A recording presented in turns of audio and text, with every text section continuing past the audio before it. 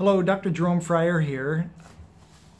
I wanted to share with you a concept on spinal stability, spinal robustness, and giving the body a chance to heal the anatomical tissues without continuing to aggravate the structures. I did a silly thing. I noticed there was a minor leak on my motorbike, a minor oil leak. So I was excited to try and find where the leak was coming from, and I rubbed my head on a hot exhaust, and it seared my head. That was about a week ago.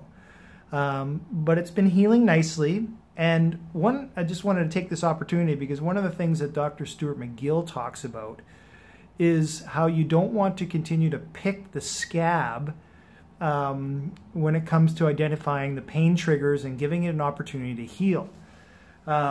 See, this is healing nicely, but you know, it's ready to pick, but I'm not going to pick it because it's doing well. So when it comes to the spine, there are several anatomical structures that you want to you want to give these structures an opportunity to heal. So for example, if there's shear instability, or if the disc is shearing in flexion, for example, every time somebody bends, for as an example, and they feel this sort of this pain in their back, it may be related to the facets shearing and disturbing the hyaline cartilage and not allowing it to heal. It's like picking the scab. You don't want to pick the scab. So you want to find a position, a neutral position, and you want to bend in a way that stabilizes this so it has an opportunity to heal. That's just one example. Perhaps your pain trigger is the end plate, and there's an end plate disruption where the end plate has been disturbed through a Schmorl's node, or there's hypersensitivity, in the case of a thing called modic changes.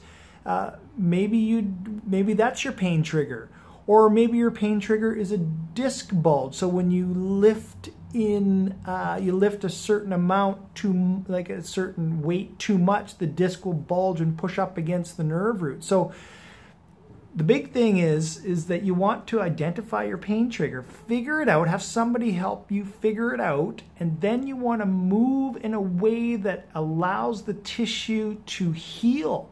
Because everything is in a constant state of anabolic or a building, or everything is building slowly, like skin. Well, I was going to say hair, but not in my case. But everything is so you want to give it a chance, whether it's the hyaline cartilage or the end plate, the disc, or an annular fissure. Get somebody to figure it out. Avoid your pain triggers, and don't pick the scab.